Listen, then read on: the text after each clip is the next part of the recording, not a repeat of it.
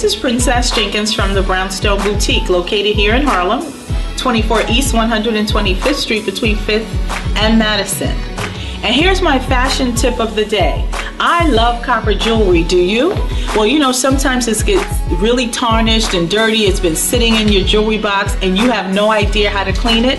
Well, run to your kitchen refrigerator, or if you're one of those people who collects little packages of ketchup from the corner deli, take that ketchup, smear it onto the jewelry, go on, do something. Put on your eyelashes, your lipstick, make up the bed, come back, rinse it off, and your copper jewelry will be sparkly and clean.